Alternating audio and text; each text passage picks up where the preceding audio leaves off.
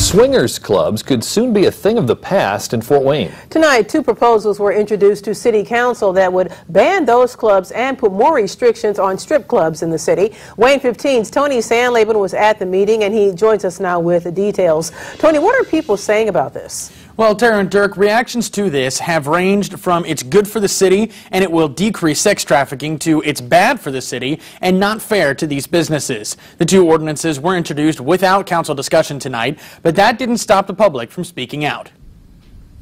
These types of sexually oriented businesses are not a part of who we are and what we're going to draw and how we're going to build positively as a city and a community. Fort Wayne City Council is now considering two ordinances. One that will ban swingers clubs entirely, as well as another that will put more restrictions on strip clubs and adult stores, such as requiring licenses to operate or to be an employee.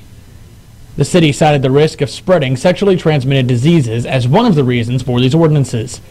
But not everyone feels these businesses spread STDs. But I just attended the Board of Health quarterly meeting, and the sexually oriented businesses didn't come up one time when they were talking about that. They were more concerned about the statistics and the facts that the numbers have doubled in the past decade.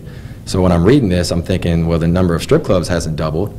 City Councilman Jeff Paddock says the location of one of these businesses is what has him concerned. One allegedly is near a school in my district and a neighborhood in my district within sight of a playground and a swimming pool.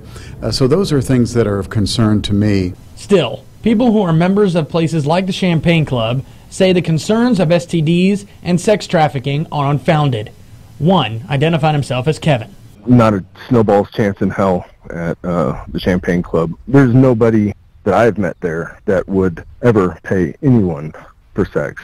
And if anyone caught word of that, myself included, I would guarantee that that person would be handled appropriately and the authorities called as necessary. Kevin also says the Champagne Club has members who he says are upstanding citizens and represent the best of our community.